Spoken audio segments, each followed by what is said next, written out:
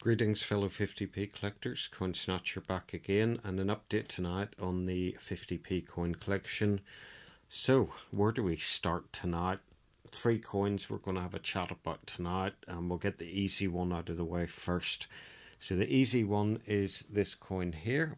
This is a Gibraltar coin. It's the 2019 Gibraltar Island Games coin. Nice portrait on the back of Her Majesty, Gibraltar in the script.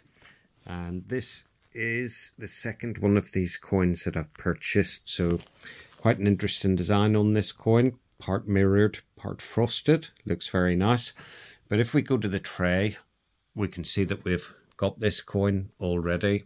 So let's pop this one out of the tray and have a look at the pair of them and see what the difference is. So this is the first coin that I bought. Well, not the first coin I bought, but the first one of these pair that I bought. And if we have a little zoom in on it, we can see that down in the bottom, very faint, well, not very faint, but just about here is an AC die mark. And just have a little zoom in on this. Now you could buy this coin loose, or you could buy it in a card. And I think the majority of them are AC. However, it was brought to my attention by a fellow coin collector, Les, that this coin also has an AB die mark. So, not liking to have a coin missing from the collection, got straight onto the old flea bay and managed to find this coin. And if we have a little look down here, we can see that instead of the C, it has an A. So happy days. So if we pop these two together, and we have another little look, you can see the difference on the die marks there, AB and AC. Now, it would seem logical that with that AB and AC, you would have an AA die mark, but no, that would be way too simple for the Popjoy Mint.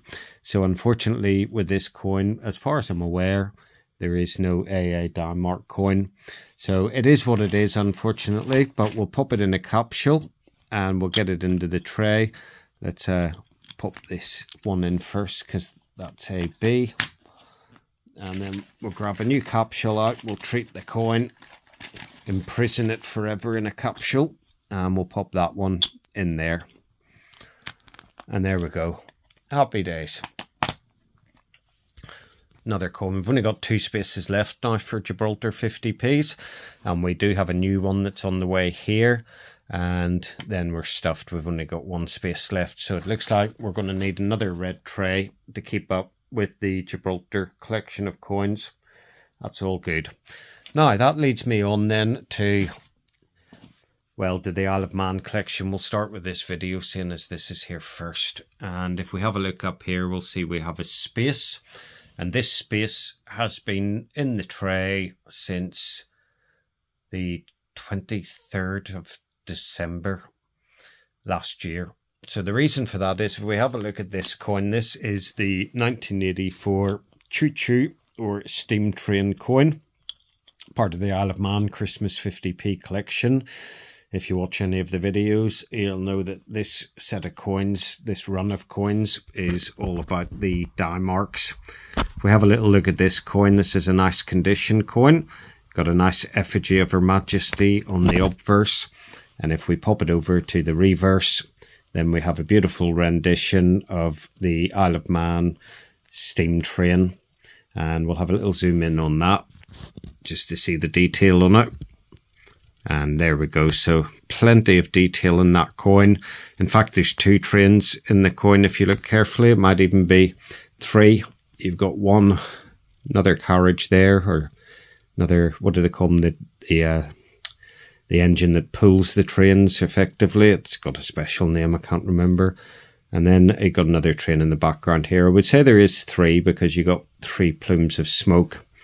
Nice little cottage here, smoke coming out the chimney. A couple of guys here shoveling coal, and lots of lovely detail in the coin. You got little kids down here playing in the snow, building a snowman. Looks like you got a kid with their dog in the middle here as well, just about here.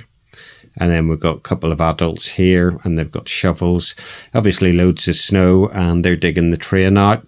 And then on the front of this as well, we can see the hooks, which is really cool. So obviously used for pulling trains backwards if they're stuck. And yeah, really nice scene of the train being dug out of the snow. So if we have a zoom in on this coin, right over here on the left hand side, we can see an AA die mark. And with this coin at present, there's 2 known AA die marks, and I'd been on the hunt for the second one for quite a while. So ordered the coin on the 23rd of December, and the coin did not arrive. So after much toing and froing with the seller, he eventually refunded the coin, and that was done about 4 or 5 weeks later on the 18th or 19th of January, something like that. So that was fine. It sort of was refunded and I forgot about it. And then yesterday, out of the blue, a package turned up, an envelope. And in that envelope was the second 50p, the one that I had actually ordered away back in December and had been refunded on. So I got it out. Let's have a little look at it and we'll compare the 2 die marks, see if we can see the difference. Bear with me, we'll just get these 2 coins on top of each other.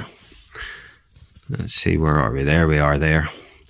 So if we look at this coin, we can see this one on the left hand side, the coin, the AA, is a bit more up down, and on this coin the AA is more level. There's also less of a space between the 2 points on the AA than there is on this one. The gap is slightly larger. Now, excuse my unsteady hands, I can't zoom in too far, otherwise you lose the focus.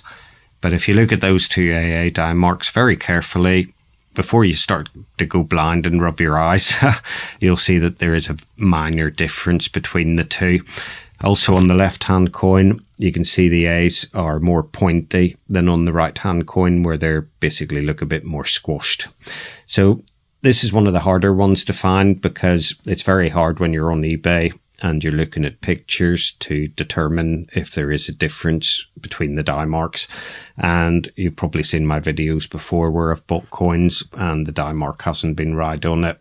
So that was all well and good. So yesterday this coin arrived, and I thought I'll email or message the seller and on eBay and let him know that it's arrived. I thought it was quite funny that it would arrive pretty much 6 weeks after it was ordered. To which got a reply back to say, well, then are you going to pay for the coin, or are you going to refund it or send it back, sorry. So I messaged the seller and I thought, it's a bit strange. I know there's something going on here, but I messaged him back and basically said, yeah, I'm more than happy to send it back to you so long as you pay the postage, and I also want compensated for my time. You know, this coin's turned up after 6 weeks. I've already had the ball ache of waiting for it. I've already had the ball ache of having to go through and get a refund, etc. And it was only about 20 quid. So I wasn't too fussed, to be honest.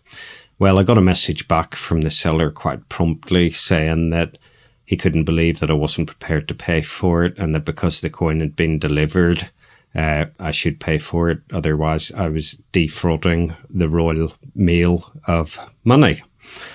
So that was last night, and I slept on it, and I went to work today, went about my job today, and this was in the back of my head all day.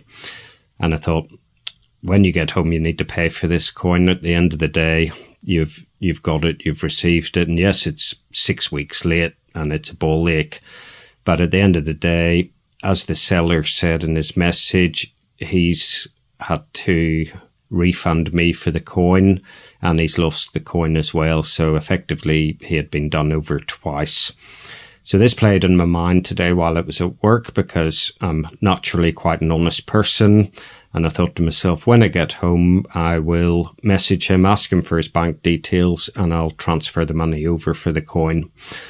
And then as I thought about it, between sort of 4 and 6 o'clock, it kept coming back into my mind that it wasn't as straightforward as that.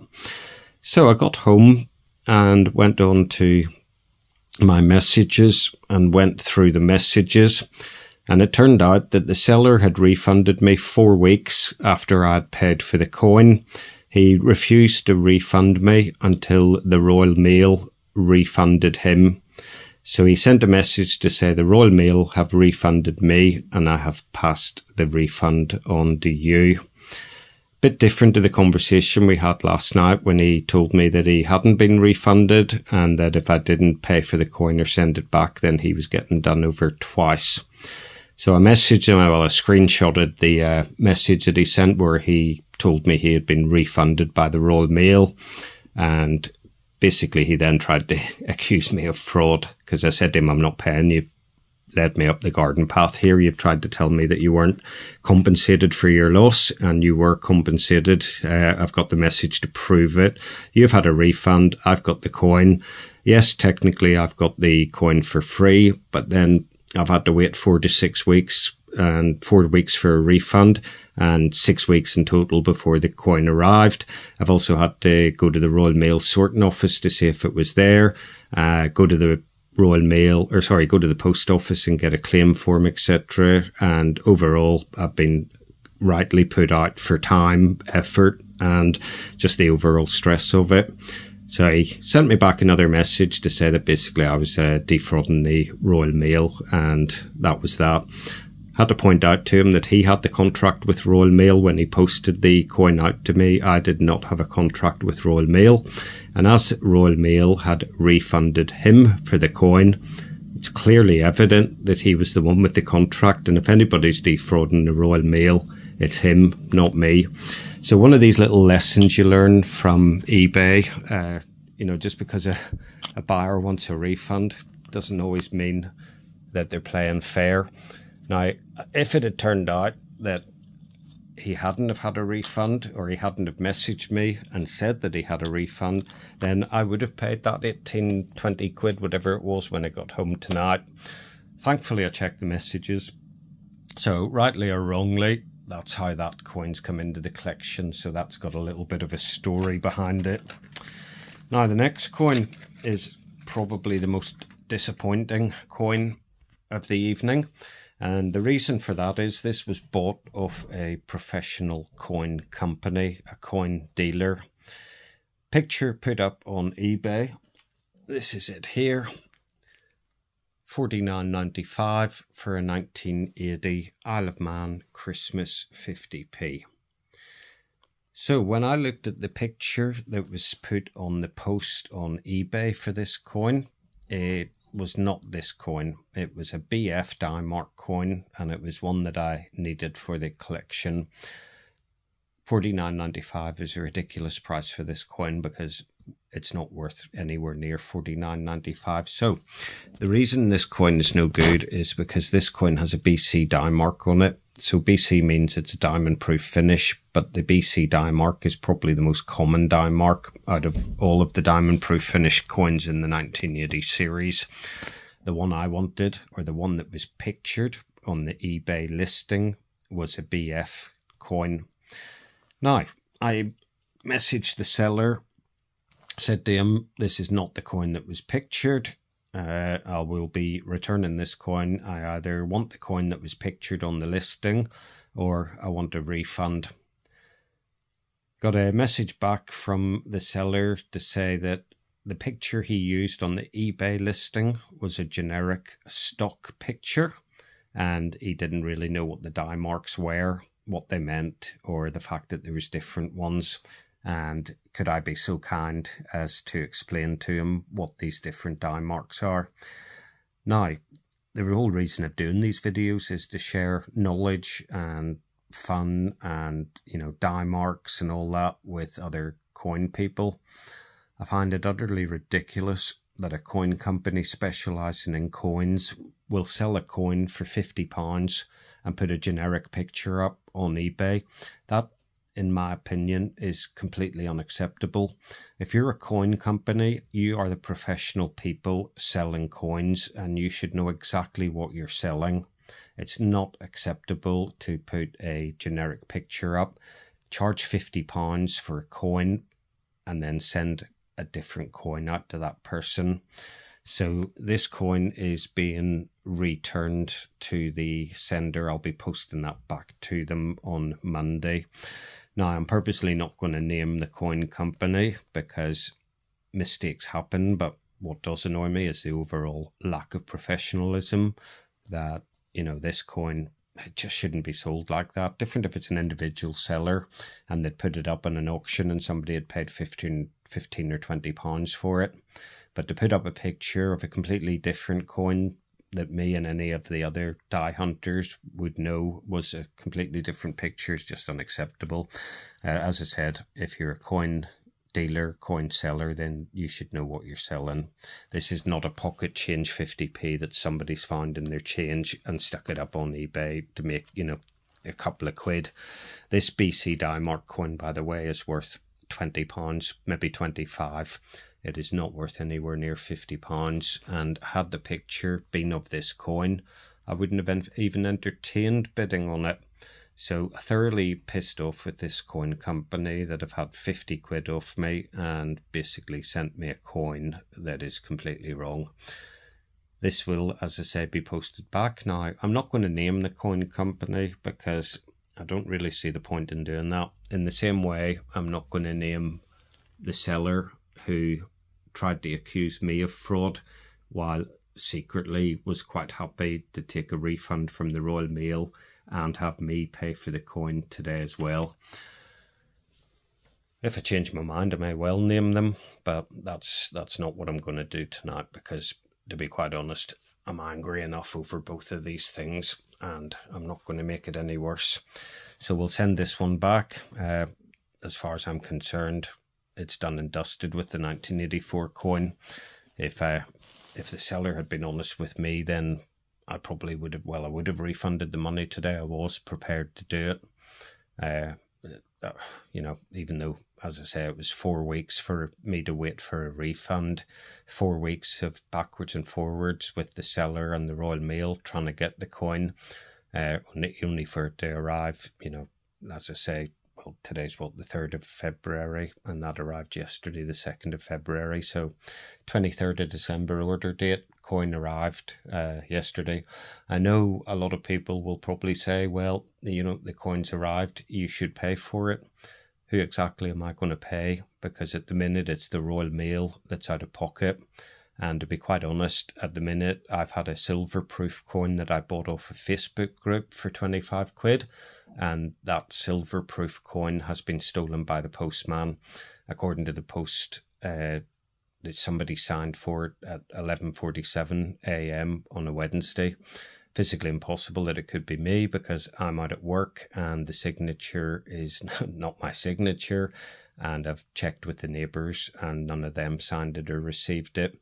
So as far as I'm concerned, the Royal Mail have thieves working for them. And these guys basically stealing stuff.